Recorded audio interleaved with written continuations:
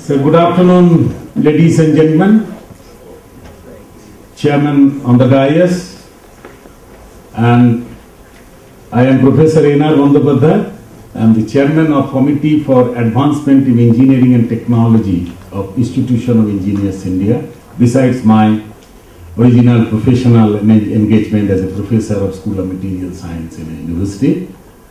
Well, today I will be talking on the funding, which normally you have heard about CSIR, DST and others. But as Institution of Engineers India, we also modestly fund to the projects, and very uniquely it is for the undergraduate students, postgraduate students as well as for the PhDs. And before I go into the general funding, I am told that there should be some highlights by the Congress organizer on the areas of my area of metallurgy materials, as far as whatever project I have done and what are the opportunities. So I will take not much of time, I think, but research funding as a whole, you know that this is a funding for the research area both in hard science and technology and social science. And it is it's on the competitive process you have to get the project. The basic connotation of funding is this. And such process is basically in our country is run by the government, because as you know, in our country, unlike developed country, funding from the government is more than funding from the industry for the research projects.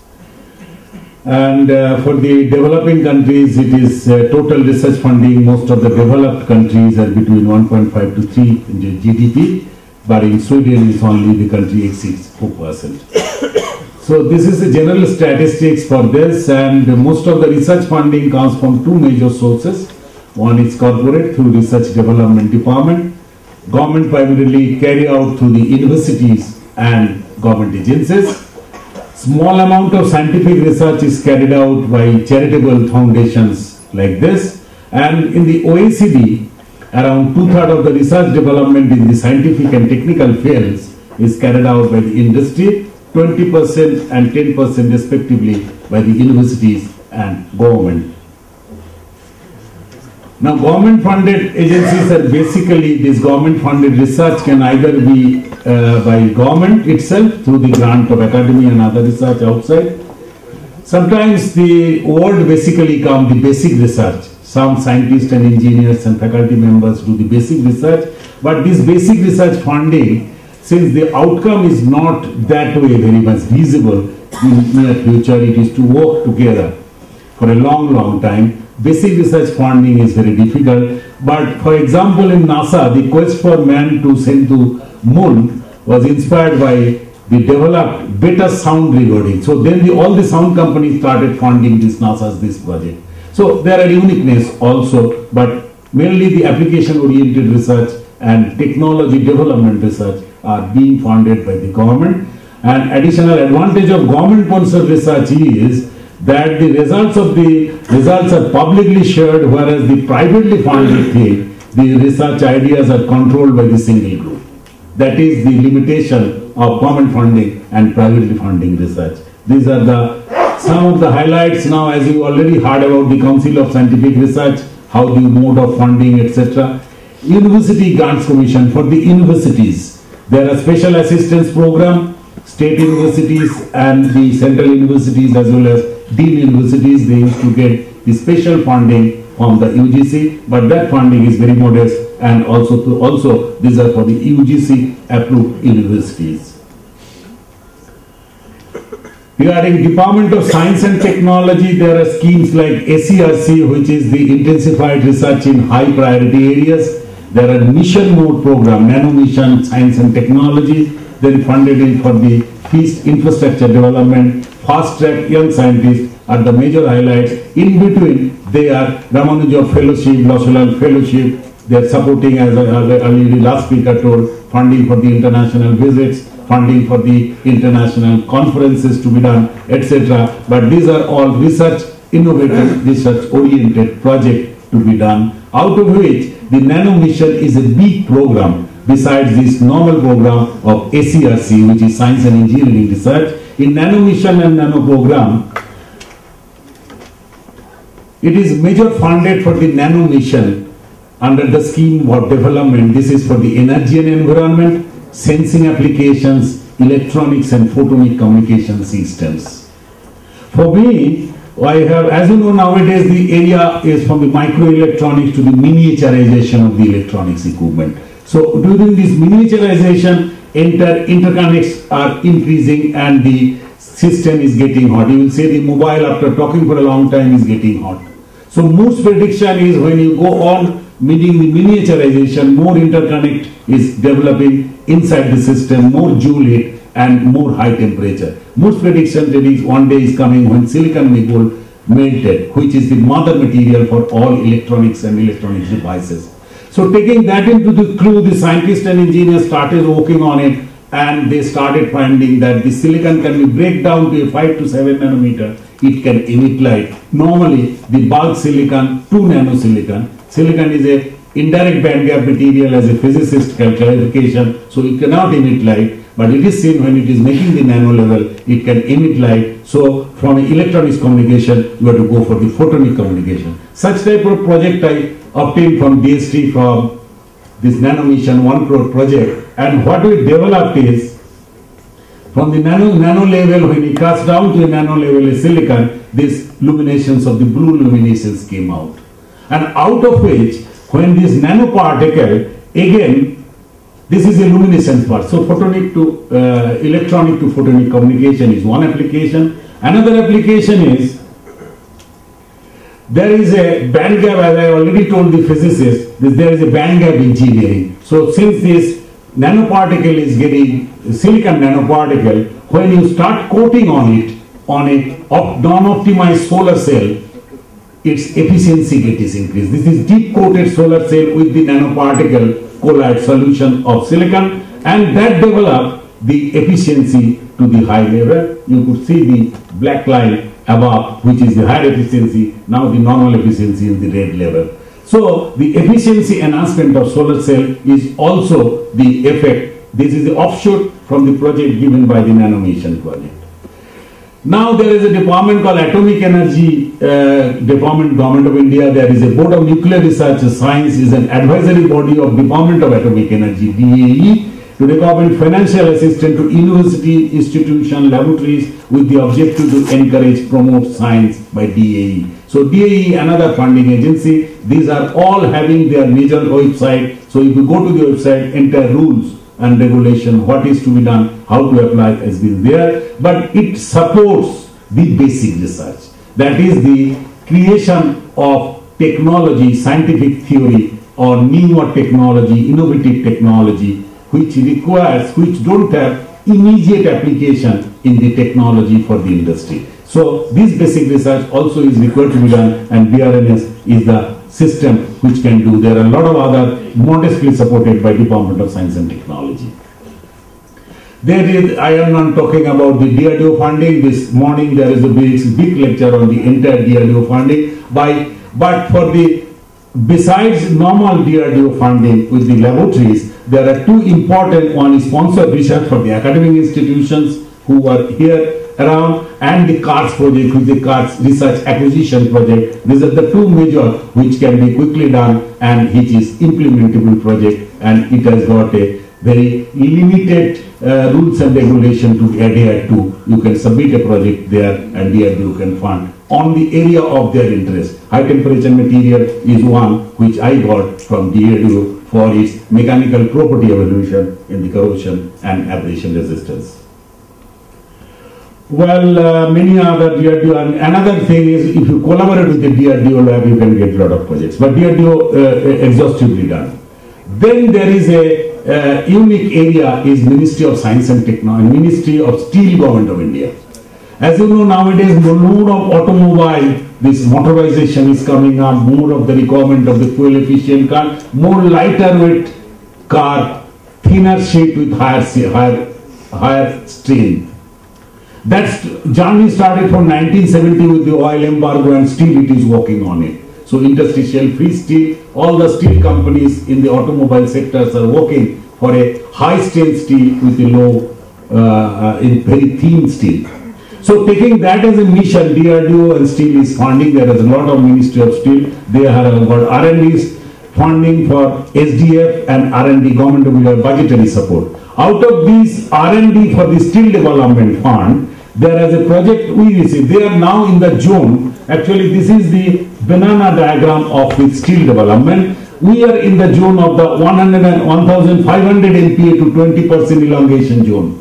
So that development now they are funding to the institute industry, and their uniqueness is they fund with a university and academic collaboration, academic institution and industry collaboration. My project is for Tata Steel and our university collaborative project, because they wanted to see that outcome of the project is used by Tata Steel and good. So this is a big amount project, few crores. You can apply for a course type of project. There are a lot of development. There is welding, laser welding, lot of things in material to material welding. Now that is the thing, and that's why we have developed a high strength, low carbon multi-phase steel with from a 1300 MPa elongation 40%, which is in the vicinity of their objective. And here they have identified this project as a national project for capacity augmentation, and this is in collaboration with the Tata Steel. So university and Tata Steel collaborative project.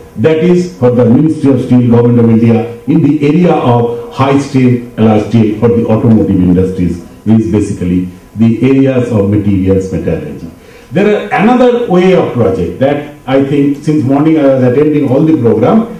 This is not highlighted, is a multi-institutional funded project. You take IIT, universities, CSR lab or a Science Institute of Nuclear Physics lab, some laboratory, 2-3 laboratories or 5 laboratories from here, 5 with academic institution, and from abroad you identify the thing. There is a DST mission project. DST wanted to involve for development of the technological collaborative research and development on global issues. They collaborate with the collaboration with the foreign agencies and foreign universities and Indian universities and institute, multi-institutional project under Indo-US team, Indo-Australia, Indo-UK and many other Indo-Canadian and other things. So their focus is technology of the nanomaterials for clean energy, nanofabrionics. It is now in a nano age, so its fabrication is also a problem. So nanofabrionics in the area which Indo-US project got, and materials for clean water is also a mission for project for this sort of agency. Here we got, in my university I have 2 projects on this. One is Indo-Australia project, that is a all Australian University, New South Wales and other urban, all university, 5 universities there and 5 universities, Institute, IIT, BESU, our university as well as Science Institute of Nuclear Physics. Jointly we have submitted a project through DST international funding, that is the DST funded Indo-Australia Strategic Research Funding Project, which is for nanocomposite for clean energy, and that development is also taken by the Australia and India both. We have in the meeting in the ministerial level also for this. For this type of thing is another is Indo-US, where nanofabrionic application for photonic and energy conservation, that is from the US University of Illinois, Chicago, University of California, here from the IIT Kanpur, IIT Kharagpur, Bengal Engineering Science University, that's my university, and CMARI Durgapur has jointly made this project, and it's a worth of huge project where, as somebody was asking about the visit to international, and visit to international is also funded by this.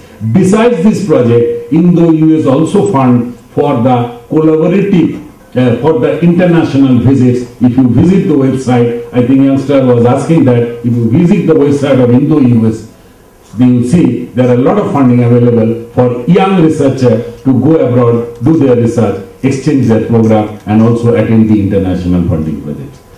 So with this now I will go for the institution, my institution, Institution of Engineers India.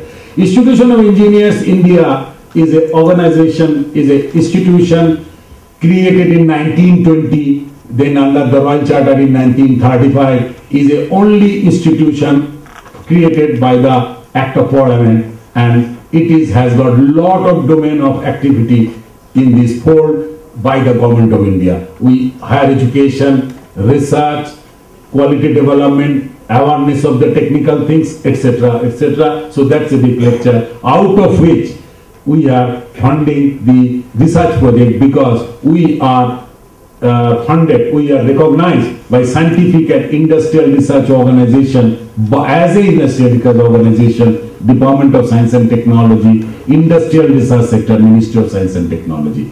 Ministry of Science and Technology recognized as a zero, that Scientific and Industrial Research Organization as institution. Under this purview, we have to cope the advances of science and technology in view of leading the engineering intervention. So I also promote R&D and do their own R&D.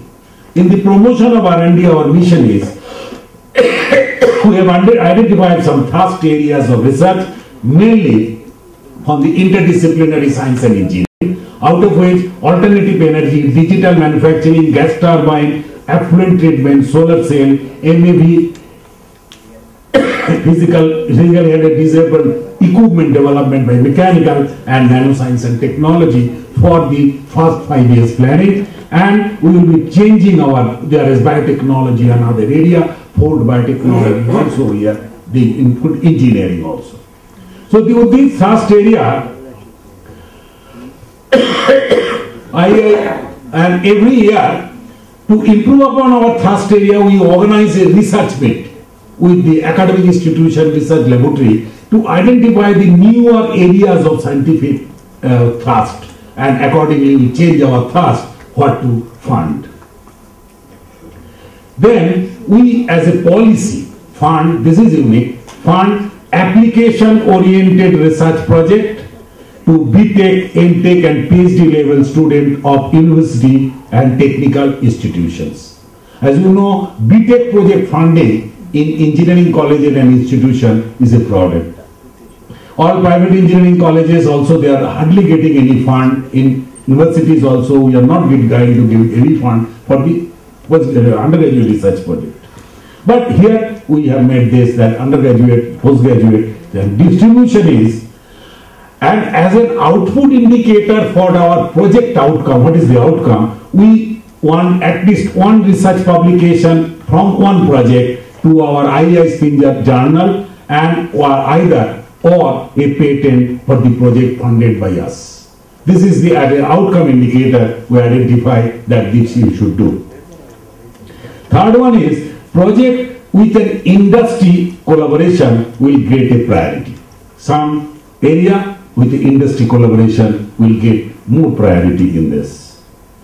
Third one is some areas of important feature we have so far in this pie chart you could see supported aeronautics 16%, civil engineering 8%, biotechnology, mechanical engineering, computers, electronics, materials, chemical, all the areas of project we have, and electronics on the domain we have supported so far in the project to the undergraduate, postgraduate and PhD.